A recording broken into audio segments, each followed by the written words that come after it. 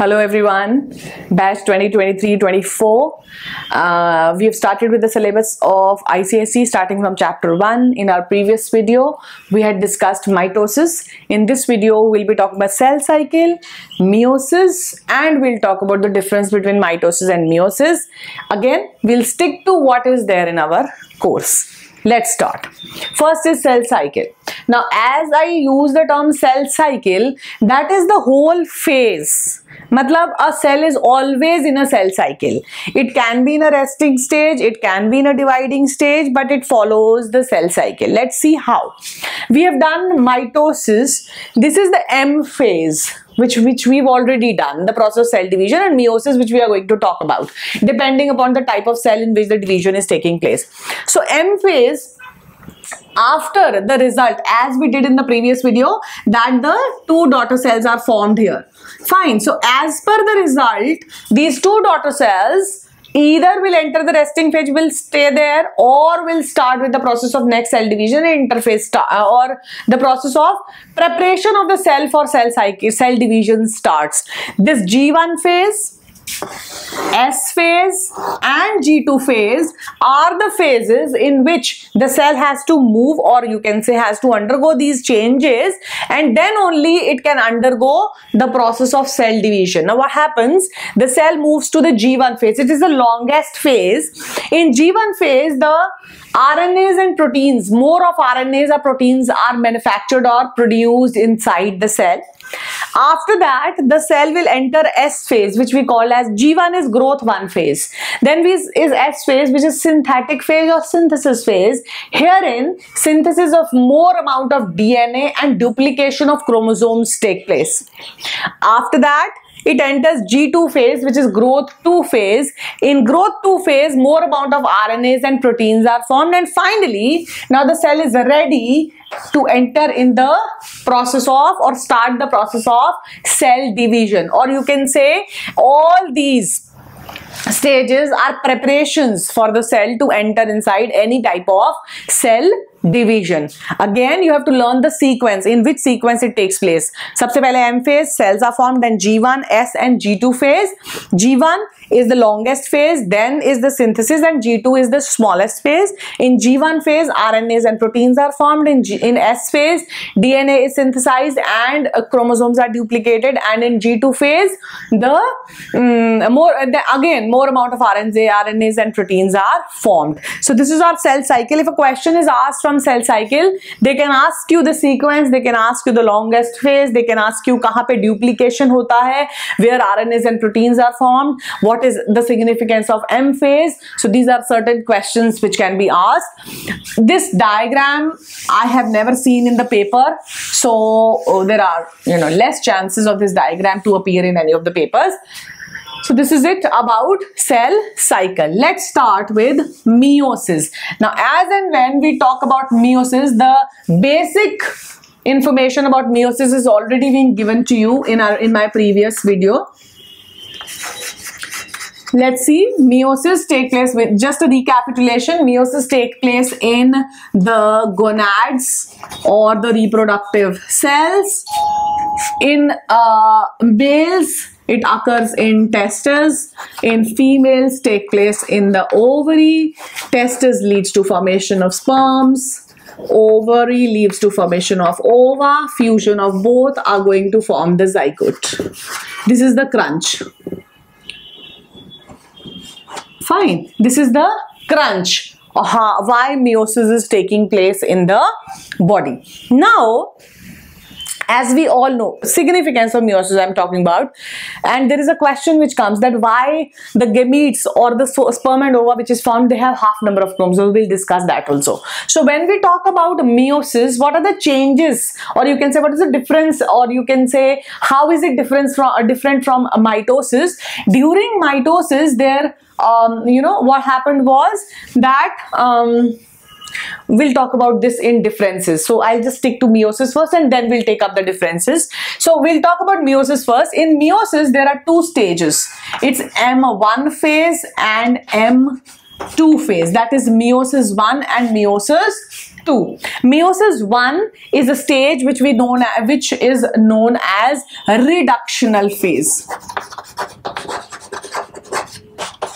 and meiosis 2 is a mitotic phase,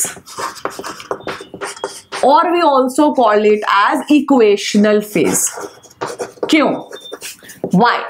Let's talk about, or let's see. We are not going to talk about the stages of meiosis because they are not there in your course. We'll talk about why is it so. So let's see, if this is a cell which has to undergo meiosis, so original cell will have 46 chromosomes if it is a human cell. As and when this whole meiosis completes or ends, 4 cells are formed and each of the cell has 23, 23, 23 and 23 chromosomes, not pairs. We are not talking about pairs here, just to avoid confusion. It's 46 single chromosome, 46 chromosomes, and in each of the cells which are formed after meiosis, there are half like 23, 23, 23 and 23 chromosomes are formed. Why?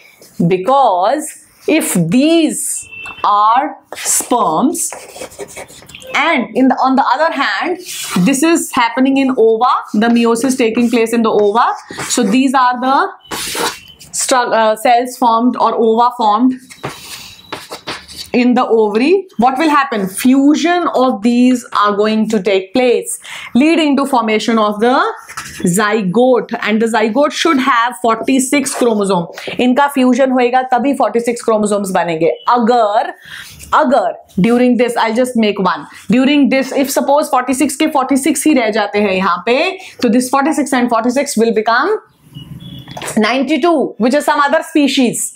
So why the process of meiosis is known as reductional division? Because half the number of chromosomes are there in the daughter cells which are produced and which are responsible for restoration of equal number of chromosomes in the zygote which is formed. That is why this is known as reductional division.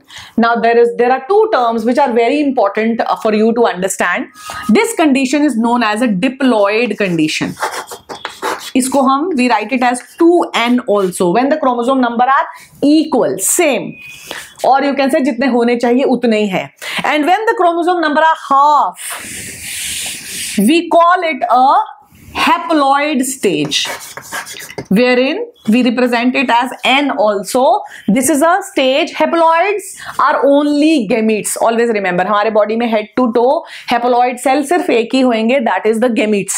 And these two gametes, these two haploids are going to combine together to form 2n, which is a normal cell of our body.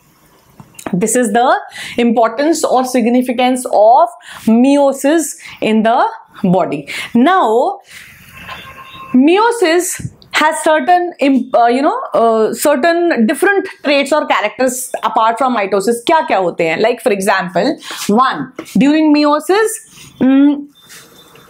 half number of chromosomes are produced. So you can write that haploid cells are produced. Fine. Second, in this exchange or intermixing of genes take place. क्यों? Because during the process of meiosis, हमने chromosomes बनाए थे mitosis में. So if this is a chromosome from father and this is a chromosome from mother, what will happen? During meiosis 1, what will happen? The process of crossing over take place, and how does it occur? ऐसे. This is chiasmata formation. Let's solid make a chromosome shaded to just see the difference. ये हम इसको shade कर देते हैं and this one is a hollow one. Fine. So result जब हमारे पास आएगा इस क्रोमोसोम के क्रॉसिंग का, what will we get? We'll get 2 chromosomes जिसमें ये वाला part will be shaded because this was a shaded one, और इसमें ये वाला will be unshaded because यहाँ पे at this point crossing over has taken place. So this is intermixing or exchange of material also takes place in the process of meiosis. So variations are produced. That's why you do not resemble your parents 100%. जैसा पापा दिखते हैं वैसे बिल्कुल नहीं दिखते आप, एकदम पूरा नहीं दिखते ना. There are certain changes. So this happens due to this mixing up because half the characters you get from your mom and half you get from your father. So that is why this process of meiosis is of utmost importance. Let's now see what are the differences between meiosis and mitosis. Hope this till here is clear to everyone. We'll be talking about the differences between mitosis and meiosis. If you have seen my previous video, you can easily write, before me telling you, you can easily write the differences. Let's see. In mitosis, 2 cells or daughter cells are formed. In meiosis, 4. In mitosis, there is only 1 cycle. 1 cycle. In meiosis, there are 2, M1 and M2. Then in mitosis, diploid cells are formed. Matlab, the daughter cells which are formed, they have 46 chromosomes only. They don't have 23. In case of meiosis, haploid cells are formed. That means the daughter cells which are formed, they have 23 chromosomes. They don't have 46. Mitosis take place in somatic cells. Meiosis take place in germ cells, you can say, or you can say gonads. Fine. Then mitosis is an equational division. Why do we call it equational? Because 46 chromosomes were in parents, daughters also have 46. And meiosis is a reductional division. Why do we call it reductional? Because herein half number of chromosomes are there. Mitosis, there is no mixing up of genes. No mixing of genes. In meiosis, mixing of genes occur. Fine. Let's see once again. 2 daughter cells, 4 daughter cells. 1 cycle, 2 cycles, M1, M2. Mitosis, diploid cells are formed. Meiosis, haploid. Mitosis occurs in somatic cells. Meiosis in germ cells. Mitosis is an equational division. Meiosis is a reductional division. Mitosis, no mixing up of genes takes place. Meiosis, mixing up of genes take place. So this was all about chapter cell division and cell cycle. In our next video, we'll take up the topic structure of chromosomes. We'll talk about in detail how the structure of chromosome is formed. Very important topic from board point of view. So please keep watching, liking, sharing and subscribing. Thank you.